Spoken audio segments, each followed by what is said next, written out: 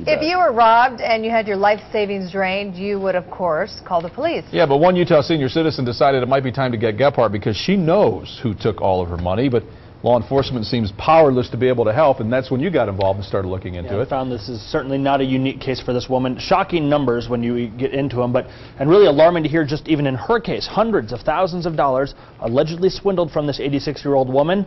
More alarming, the alleged thief is the woman's own son. She says she wants to see her son and daughter-in-law punished, and she wants her money back. But she says the police cannot help her. I feel like I've been, I guess, violated. By your son? Yeah. This 86-year-old woman is today struggling to get by. Her life savings, gone. Her home, gone. And she says it was all taken slowly by her son and daughter-in-law, who she says she had trusted to help her manage her finances. I didn't know what was going on. There is evidence, piles of it. Using a power of attorney, checks were written from her accounts, checks made out to cash, and checks made out to her grandson. And receipts show thousands of dollars spent on things like furniture and car payments, none of it for her. This senior says she would regularly ask her daughter-in-law about her finances. How's my finance doing? She'd say, fine, fine. I took her word for it. Fine it was not.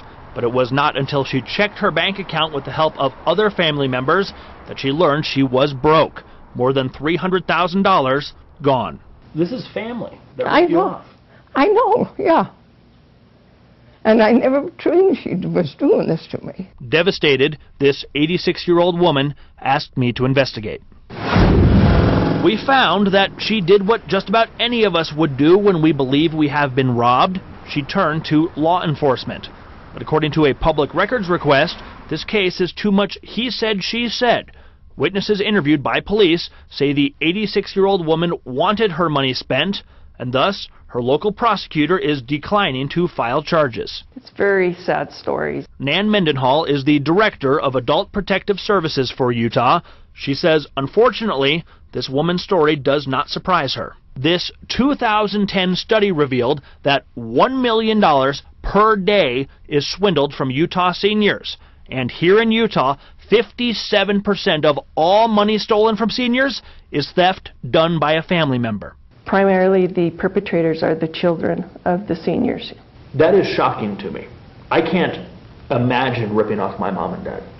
Yeah, and what we found is the closer the relationship to the senior, the more ways that they are actually exploiting them. Just grates against our sense of moral justice. But despite the staggering numbers, very few of these types of fraud cases are ever actually prosecuted. Salt Lake County District Attorney Sim Gill says he is working to change that. I'm absolutely offended by it. Since being elected, Gill has implemented a white-collar crime division in his office. It is a paradigm shift because for years, exploiting seniors has been largely viewed as a civil matter rather than a criminal one. We have to retrain our thinking. We have to retrain our law enforcement to let them know these are cases of high priority for us. I'm afraid of him. I'm really frightened of him. As for this senior, she says she is frustrated that another DA, the one in her county, will not be prosecuting on her behalf. She is instead suing her son and daughter-in-law on her own.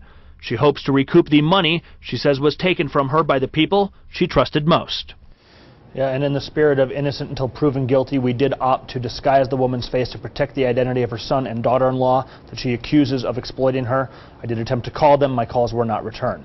I also talked to aging services at length about the best way for seniors to try to avoid this type of theft from their own kids. They gave me a couple of tips. Number one, use a third party, maybe talk to an estate planner, somebody besides your family members who you can trust with this kind of information. Also, when you do get around to power of attorney, because in some cases this is an important thing, that your family members can maybe take over some of your finances, limit that power of attorney to maybe some of the accounts, and not all of them. Don't give them access to maybe all of your property.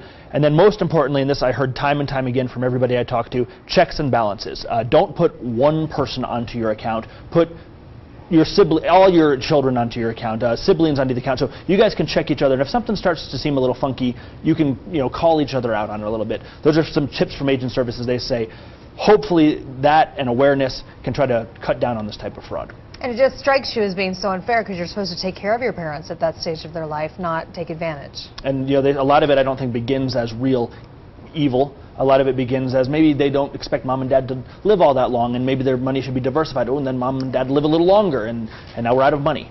So yeah, just some things to do to make sure the people who earned this money can have the money taking care of them into their years. Okay, Matt, thanks.